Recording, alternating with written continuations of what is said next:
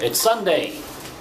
It actually finally rained, so we're cooled off by about maybe 5-10 degrees, but it's still so hot in our apartment. It just won't go away. And we ran out of food, like overnight food, so we actually have to cook. So today, or tonight, like 9:30, we are cooking pork chops. Late night dinner. Yep, pork chops with Worcestershire sauce, aka W sauce. Italian seasoning or Italian salt, garlic salt. Well, Italian seasoning, garlic salt, and some pepper. So that should be yummy. And we're going to show you guys how to make it. See, I never done this before. I usually just cook Asian, which basically just means MSG, salt, and MSG. Sometimes soy sauce, but mostly MSG. So according to her, it tastes all bland. So we have to try something new, like Worcestershire, and actual seasoning stuff like pepper and onions. See, from where I'm from, those are two dishes right there.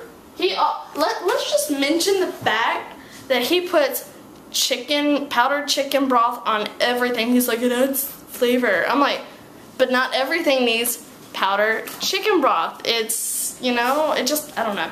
You don't need it for everything. So guys, tell him you don't need to put powdered chicken broth on everything. You don't need to. Everything else you put on it will add flavor. Add guys, seasoning. What? Add seasoning.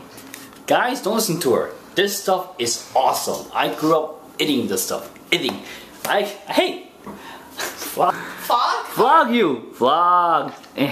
I grew up eating this stuff. It's freaking awesome. Look how I turned up. Look how awesome it is. You're so Asian.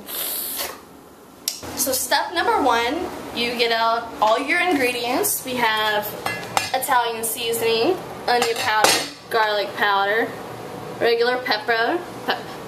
That sounds so French. Oil and Worcestershire. And we have our pan, and we have the handy dandy raw meat.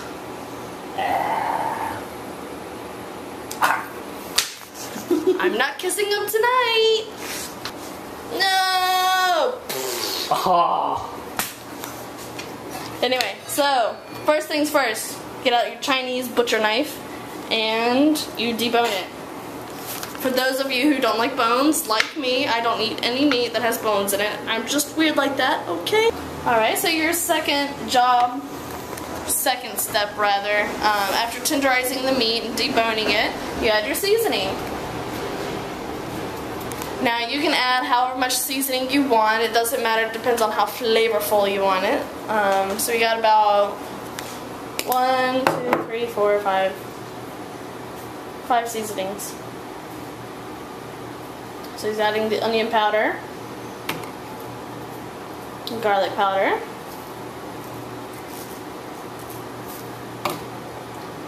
regular black pepper, and Worcestershire.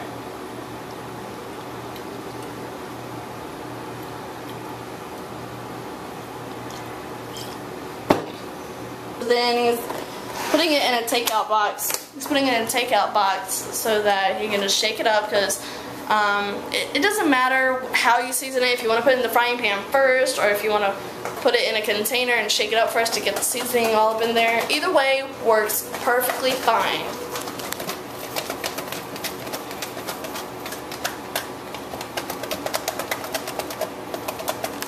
If we had smell-o-vision, I would just send the smell your way, guys. It smells so good right now. I cannot wait to eat it. And we're gonna, along with our pork chops tonight, we're gonna have mashed potatoes. All right, so here's all the raw meat and the wonderful seasoning from shaking it up in a takeout box. And now we've got our frying pan over here. Ready. The fire's on. See? And the oil's all nice, hot, and ready. Let's get the show on the road, man. I'm hungry.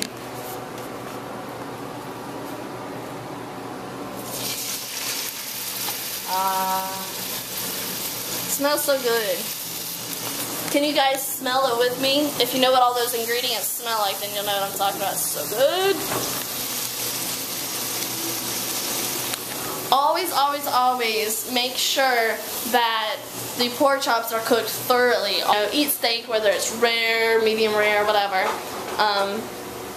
Pork. Just listen to me, guys. Pork, no pink. Cook all the way through. I don't know about you guys, but these pork chops, really good. I cannot wait to eat them.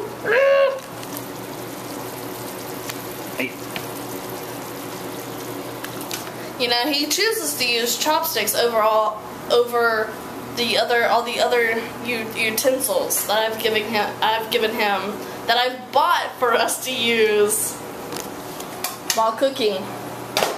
How do you feel about that, dude? I love these chopsticks. All I need is a pair of sticks. It takes care of everything, even soup. Wow. Good for chopsticks. Dun dun dun. Dinner served. So we've got the pork chops, we've got the mashed potatoes, and we have gravy, which is from Heinz. It's the home style gravy, classic chicken. It's really good, really awesome, and that took all of about 30 minutes to cook, so it's really easy, really quick. So if you guys try it, you gotta let us know. Leave a comment telling us if you tried it and how good it was.